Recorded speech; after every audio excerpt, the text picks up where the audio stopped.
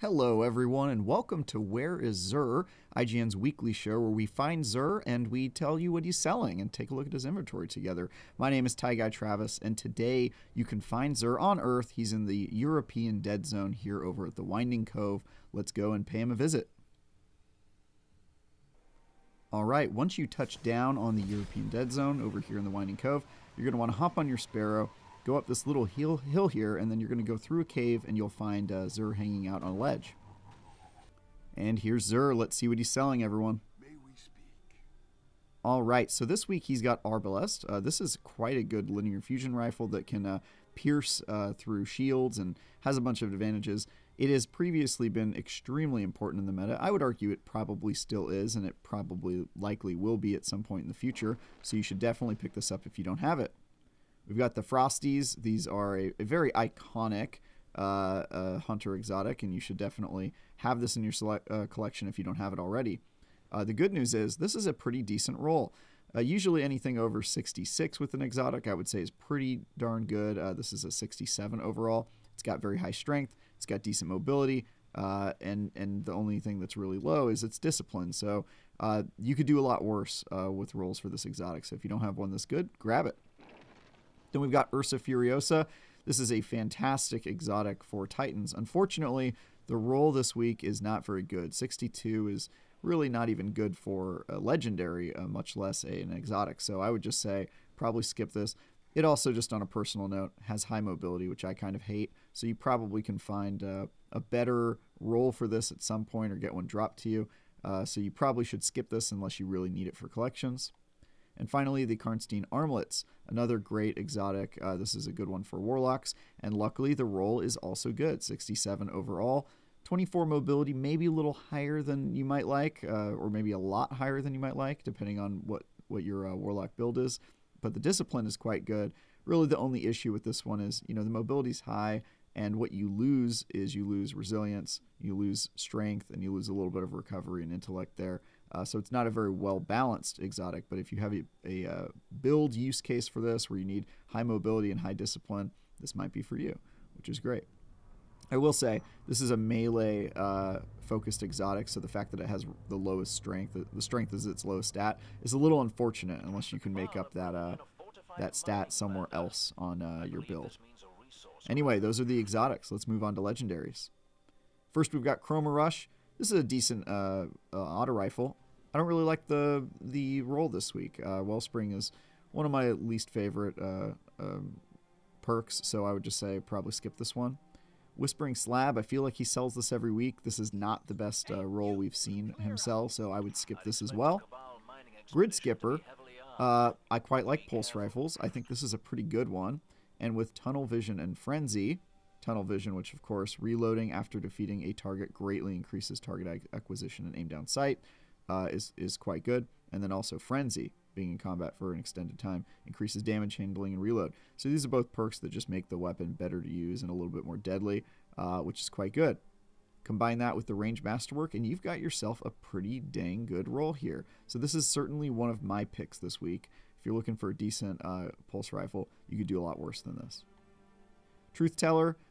This is not my favorite roll for this weapon. I really like auto-loading holster, but Demolitionist is not great. And the real thing that bums me out is high-velocity rounds and implosion rounds. Not really the perks you want. You want blinding grenades. You want spike grenades. You don't want these perks. So I would skip Truth Teller as well. Punching Out.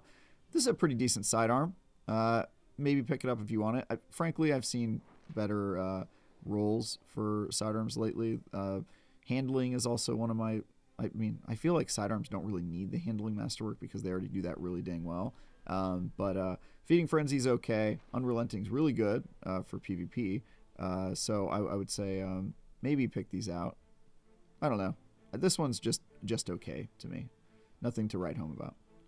Seventh Seraph Saw.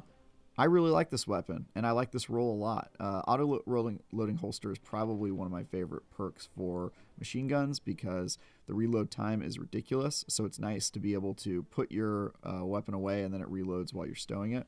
And then Vorpal Weapon, I mean, my main use case for machine guns is killing bosses, vehicles, guardians, and that is what this perk makes you better at doing. So I would say that this is a very good roll. Also has high caliber rounds, ricochet rounds if you're into that. I'm not.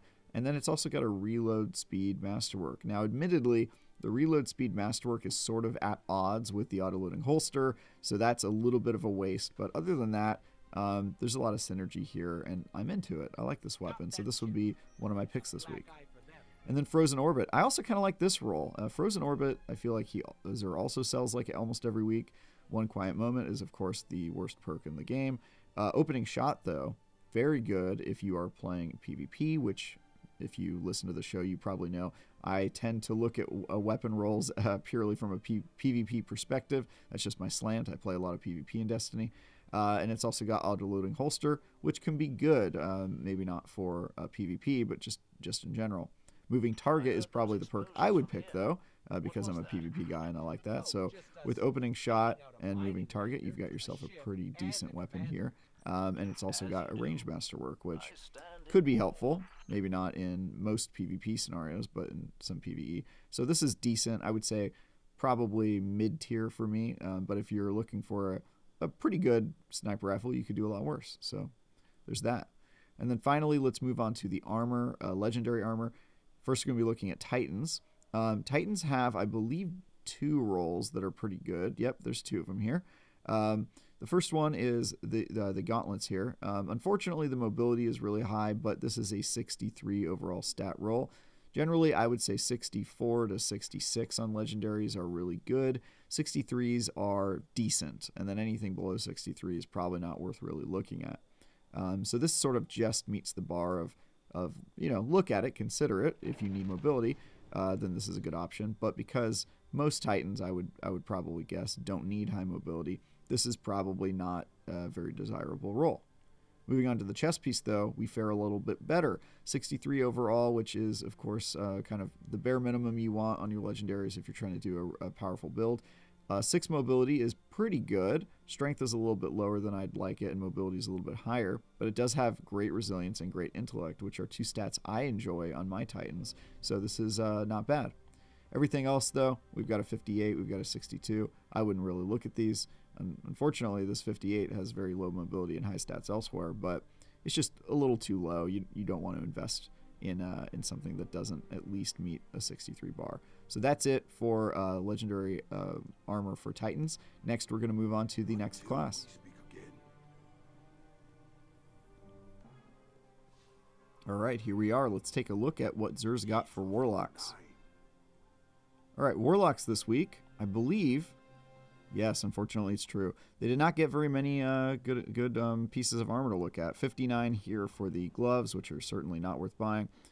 62 for the chest piece. Unfortunately, with low mobility and high stats elsewhere, this is almost worth looking at, but a 62, I really just can't recommend it at that level.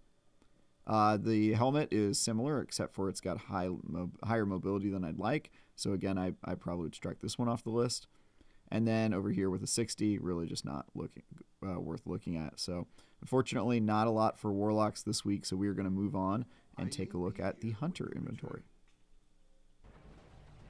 All right, and let's take a look at the Hunter inventory. So I believe Hunters this week only have 1 piece of armor that's worth looking at. That is correct. So it is these gauntlets here.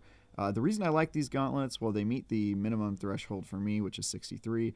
Their mobility is very low, which is 2. Some hunters like higher mobility than that, but if you don't, this is a very good roll for you. I also like that it's quite well balanced aside from mobility, so definitely worth taking a look at if you don't have better gauntlets. Unfortunately, the chest piece is at 60. The helmet is at 61, which, not really worth it. And then also 60 over here on the boots. So not a lot else to look at, unfortunately, but that is it. Unfortunately, there's no standout armor really at all this week, except for a couple 63s. Nothing really to get excited about in the 65 or 66 category, sadly.